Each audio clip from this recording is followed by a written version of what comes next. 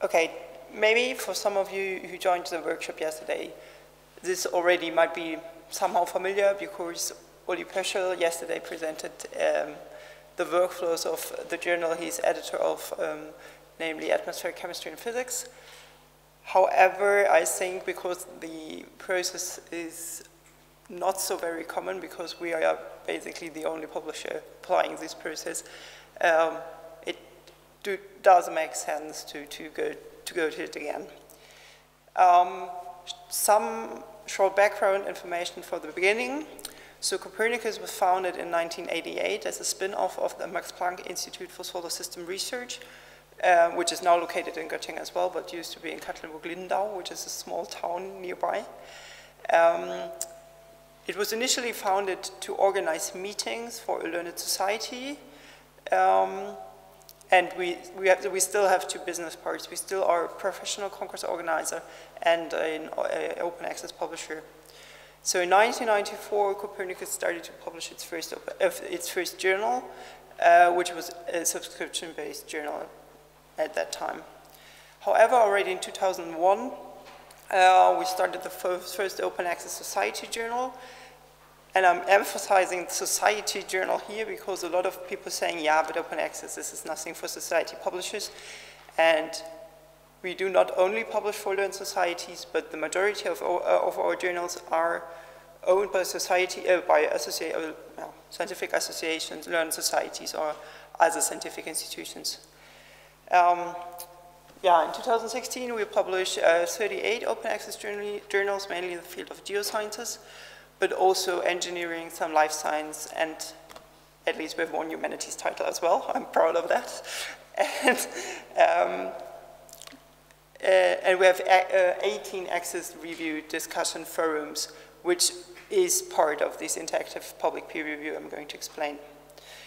So 30, as I said, we mainly publish for learned societies and institutions, and therefore 33 of the 38 journals are affiliated or owned by societies and other scientific associations, and we barely own any journal of the ones we publish.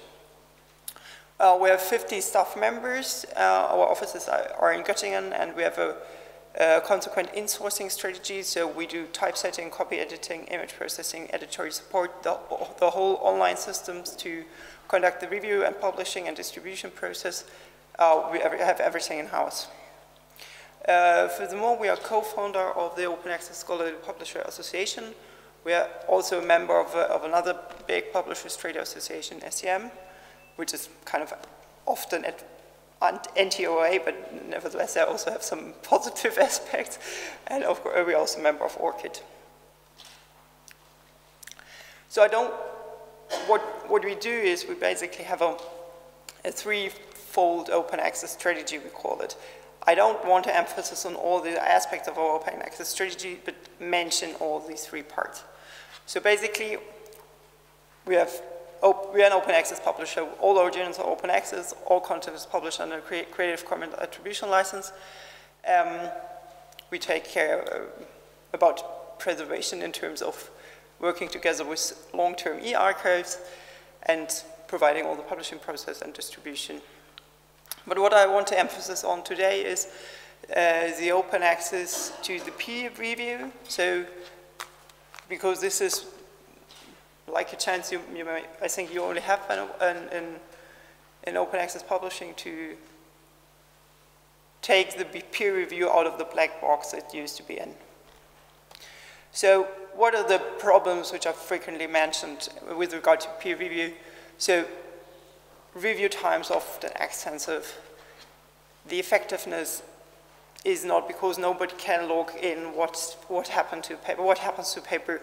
It goes in the publisher, then big black box, people you don't know looking at your work, and then something comes out with this accepted revisions or rejected, but you don't have any insights in what happened in between giving the document in and getting it back.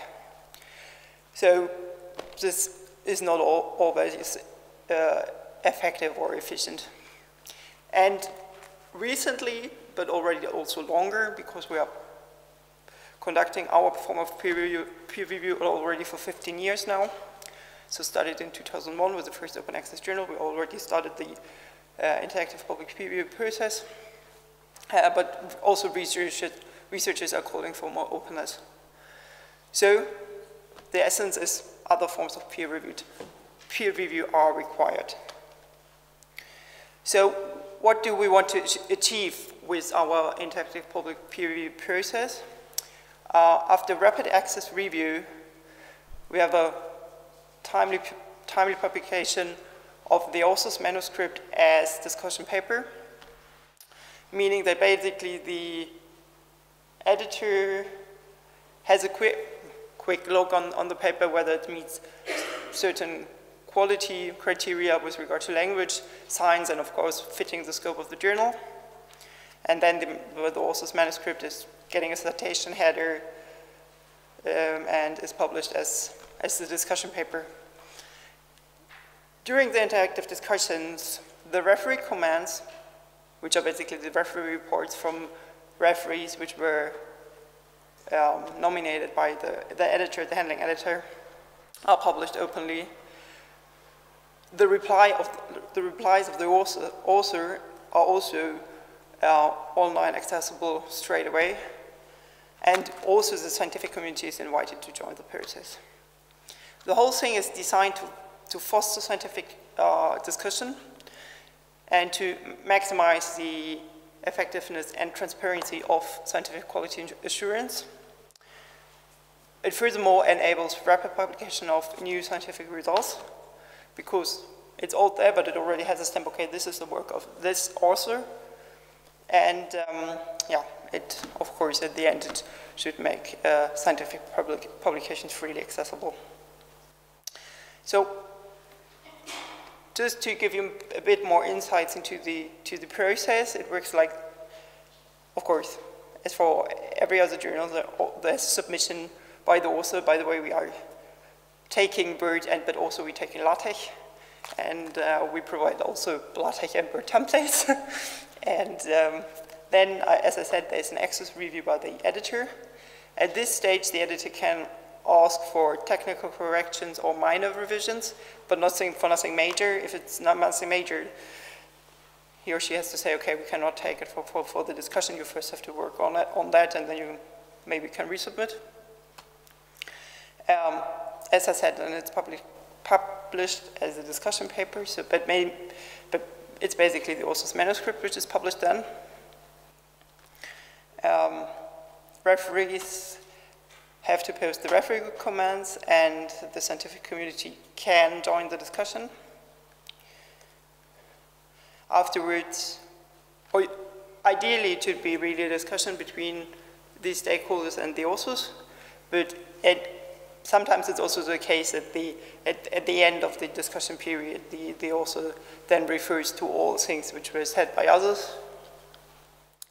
And so this is like the first stage, which we call discussion forum. And then, just check the, okay, and then there are basically two different ways of how it can be followed, and it's some journals use one way and some journals use the other way. So for atmospheric chemistry, for example, so the original process was that after the discussion, the author prepares a revised manuscript, which is then submitted based on what he or she gets as feedback from the discussion, and then submits this again to the editor.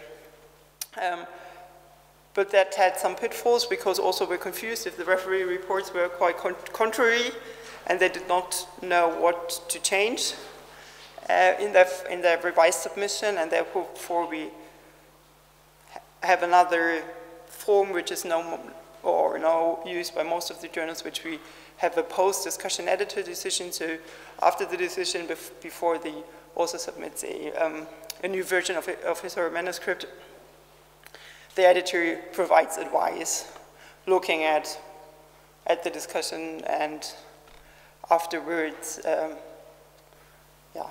So the author receives more guidance. So in a second step, so after the public discussion, it is possible to have further, or that the editor further consults referees. That can be either the referees who were taking part in the discussion already, but it also could be new referees, which could be nominated by the editor also in that stage. And if it after the whole process is accepted, then it's published as a final publication in the journal. This is how it looks like approximately. So you, after the discussion is closed, so this paper has been accepted for publication in the journal. In this example is Biogeosciences, a sister journal of atmospheric chemistry and physics, so also owned by the European Geosciences Union. And you can see here, you can access really nicely the final revised paper, its supplement, the discussion paper, the supplement of the discussion paper, and you have the interactive discussion, which was not very big, but quite standard. So you have the both referee report and the author replying to it. But as Uli said yesterday, we have some topics, for example, climate change, which is always a highly discussed topic, and there we have sometimes 50 to more than 100 comments within such a discussion. So this is only one example. And what we also have is, if a paper is accepted, most journals publish all reports which are closed in the process. So there's a second round of revisions, or any revisions. But this is what we have here in the peer review completion.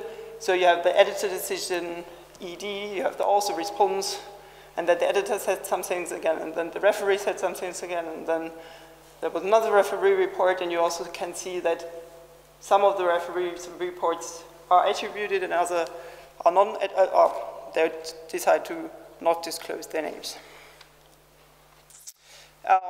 To summarize again, we want to achieve rapid scientific exchange. However, we would like to maintain thorough quality assurance, also, which is also taking the functional elements from the traditional peer review process. The whole thing takes place prior to formal publication. Sometimes it's mixed with post-publication because already one document is already published.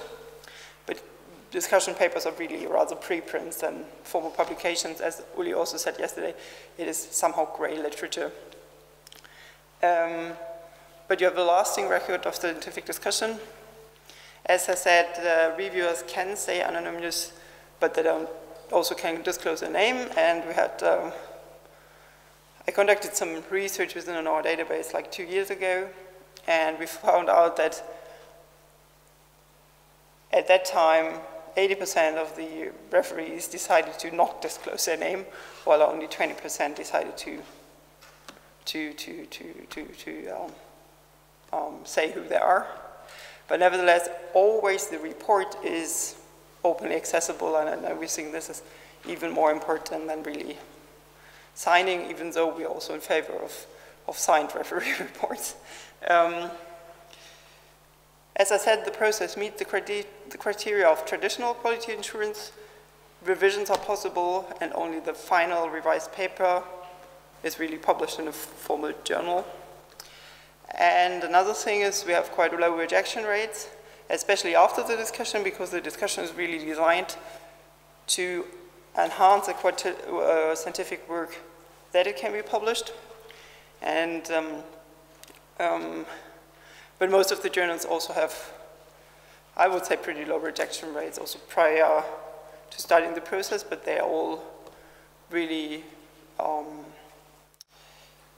renowned in the community and also have a high impact in terms of the impact factor we all don't like, I guess.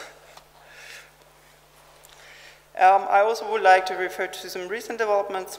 As I already said, I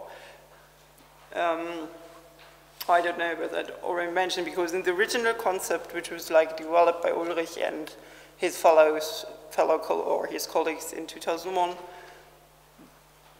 there was a possibility that also during the access review you already could consult, or for ACP, for example, it's still the case, that you can consult referees already for the access review.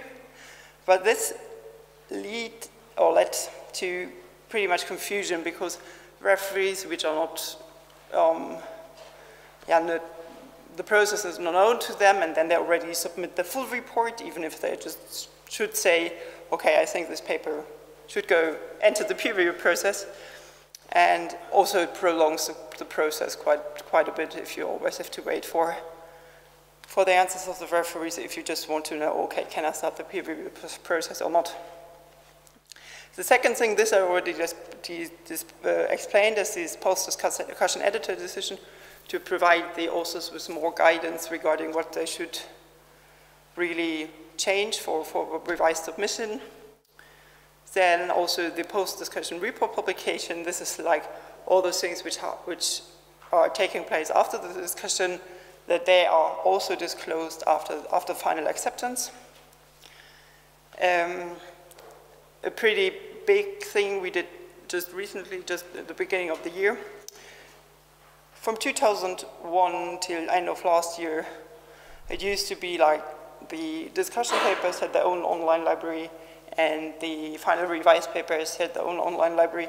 And of course, both were linked for every paper, but it was still that some authors then only cited the discussion paper because they did not realize that the final paper was already published, and also were complaining, yeah, I'm losing citations to the discussion paper, how can that be? Because, for example, if the index was Thomson Reuters is of course not taking the preprint versions, but they're just taking the formal final peer-reviewed things.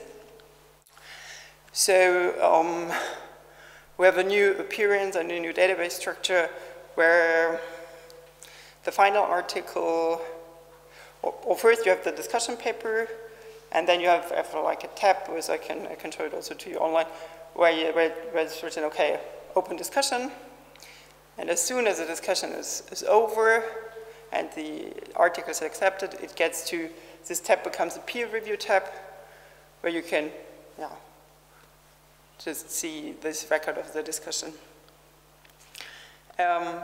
Another big change we provided also with regard, because the discussion paper were somehow too formal, because in the last years authors had some difficulties to submit rejected discussion papers to other publishers, because they said, yeah, but it looks so formal, I think they are already published, and they say, yeah, but it's not yet peer reviewed, so it's basically prepressed. Yeah, so but we then decided, okay, it would help authors if it's also more from the visual aspect, more obvious that they're not formal publications. So we stopped typesetting discussion papers to emphasize the preprint character of this. And with that, they do not longer have any subsequent pagination anymore, and they're also not organized in volumes and issues any longer, which was also. And with that, also a new payment concept came, because in the original model, it was that because we had quite a lot of work with typesetting discussion papers and with the editorial process, that authors only had to pay for the discussion papers and not for the final revised papers. But then Funder also said, yeah, but if then a discussion paper does not become a final revised paper and we only fund reviewed research, we cannot fund the discussion papers any longer, so it was really complicated. And then before we said, no, that can't be. So we also have no argument anymore if you don't typeset them anymore. We also have basically almost no work with the discussion papers anymore, besides putting the citation header on top, which is done by a server-generated PDF. And therefore the payment now is, as for all our journals which do not apply this process, it's at the end upon publication of the final paper. Just really brief for the end. As I said, we have a threefold open access strategy, so the last thing is like, okay, we think open access 3.0 should be open science, and we try to also somehow educate our authors that to take open science as a principle, and we basically have a picture to say, okay, the gold open access article you have is somehow the trunk, But you have a lot of branches for that, so data sets, model code, scientific videos associated to the articles, samples, and other, we call them assets, it's branches, and till the launch of our new online library, we had the possibility to display these assets linked to, like, accompanying the article and just form a publication cluster, and not only have the article not connected with the other research outputs and underlying data. So yeah, this is what I have. And ideally, of course, they should be linked by a persistent identifier. Thank you.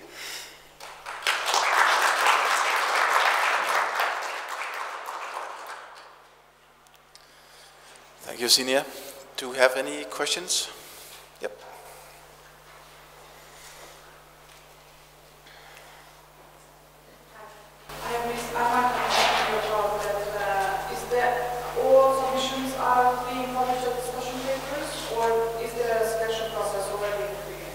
There is a selection process already. Yeah, the editor looks whether the submissions meet basic quality criteria with regard to science, language quality, and scope, or whether the contribution is fitting the scope of the respective journal. And there's a selection process after discussion as well? There is a selection, then there is the discussion taking place, and afterwards the editor can also decide to reject. Yes. Mm-hmm. And all the assets like publication data and research data, are all required to be uploaded in the submission? It's, okay, we have a data policy requesting authors to deposit their data and making a data availability statement. But at the moment, we also allow, if the authors provide reasons or why he or she does not want to deposit the data, then at the moment we do not. They can opt out what is required. It's a requirement that they state something on that. And for the other assets, it's an option. But our typesetting stuff, they are like screening the articles for DOIs or links, and then they're asking also, hey, it would be nice if you could make a proper reference on it, so cite this item in the reference list, make a proper citation within the text, and also include it in the asset tab that it's accessible for readers. Thank you. You're welcome. So I noticed during a presentation when the word interactive peer review came up, there's a TM next to it. Does that mean trademark? Yeah, it's mainly, it's just that this name is, maybe, you know, you have a trademark, you can basically define yourself what you have as trademark, because it's nothing protected, a trademark, but we wanted to emphasize this term for this process, but it's not an R, so it's not registered. No. Yet. And it's really only about the wording, that if somebody, yeah, should. So someone can go trademark holding peer review? I'm not too much into that. It's not. I'm not dealing with this kind of. This is only what I know, but I cannot answer this question. I'm sorry. So it's just not my part of business. There's a question over here. Yeah, I've got a microphone. Xenia, it's an interactive public peer review. I saw in your discussions, paper speech, that you have reviewers and you have scientific community. Is there also really public involved? Yeah, this scientific community, basically the abbreviation SC is for short comment, and basically everybody could post such a comment. So we have no restriction. It's like only they have to disclose their name and their email address. This is a precondition for posting and it should contribute to the science in the article. Therefore, it's mostly used by scientists. But from principle, also other people interested in the topic could say something on that. We would not restrict it to scientists. They could, but we would have data whether they really do come from public or I think it's mainly scientists, I have to say. And is there also a way, how do you alert the scientific community that there's something that they can find? Yeah, so we have several alert schemes. So we have RSS feed and email alert for new articles and also for new comments. So if you have an article you're interested in joining the discussion, you can subscribe to a specific comment alert, and then you're alerted whenever comments in one subject area are posted to the articles. And this is also, we have it for discussion papers and final revised papers and the comments. You can subscribe to this alert.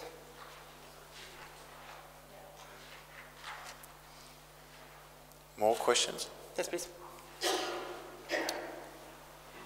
I'm faster than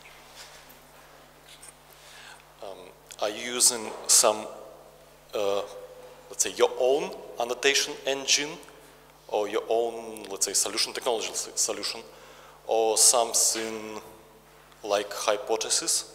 That is. No, we are using our own technology solution. Every online application we're using for the process we program in-house, and we have our own IT department, and they are programming the system for us. Oh, like this. But Maybe. Does not answer your question, I see. Yeah, because now I think about how you're going to have a lot of adopters, and let's say, so that, let's say, all players will be aware about your solution and why they should use, for example, Copernicus and not some other, let's say, ecosystem, because now you're building your small ecosystem. So how do you see it? Just understand. This solution is really only for our journals, and it's also used. It's not modular. It's like you also wouldn't go to Springer and say, okay, I'm only using your production system. May I? So it's like it's one part of our system. Of course, it would be nice if it would be used more widely, and of course, people are invited to launch journals with us, of course. But also, I'm also happy to provide our experience with others. It's not like, but the code we are using, it's so so much like programmed just for the needs for our particular system that I don't think it will be ever adopted by everybody. So it's, yeah. Could I just ask you, you mentioned that time consume, I mean, it takes a lot of time for peer review. Have you reduced time? Yeah, I think so. So on the one hand, people have the first record of their work in the form of the discussion paper already online really quickly, because this access review usually only takes a few days. And the discussion normally lasts 6 to 8 weeks. And then depending on the outcome of the discussion, whether the editor requires more submissions or more revisions or not, of course it might prolong the process. But we also have on all our journal pages we are displaying. I'm sorry. Okay, I wanted to. We are displaying the length of the peer review process, and of course it varies between journals. But I can just show you an example if you want.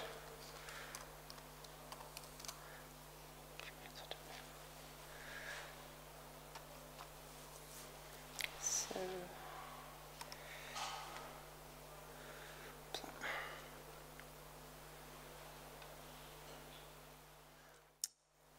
just because we had, I don't know what their time at the moment is, I have to admit, I cannot.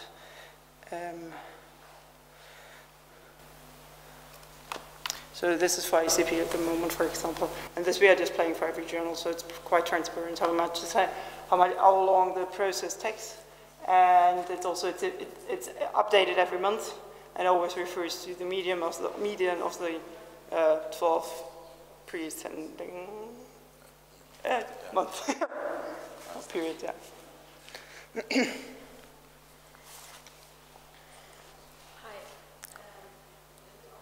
Hi. I'm not sure if you mentioned this before, but do you say anything about the costs of the publishing? I know I didn't, but I can. Is it more expensive to publish with this system or than regular peer review? Okay. Okay, our article processing charges are based on a per page basis, because we say, hey, it's different for us in terms of work, whether we publish a 4 pages technical note or a 30 pages review article, just in terms of typesetting and possibly also editorial support, which is required for that. The journals which apply the traditional peer review process are a bit cheaper in terms of article processing charges, because this process requires a lot of editorial support, as you can imagine, because everybody's asking, yeah, but what should I do now? And okay, now this deadline is expiring, and yeah, because you have more steps, it's more expensive, but it's for 10 pages article in atmospheric chemistry and physics, so you would have at the moment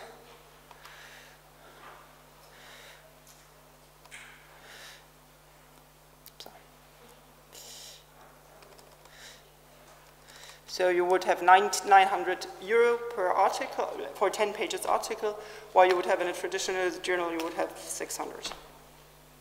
So that's the span where we're talking of.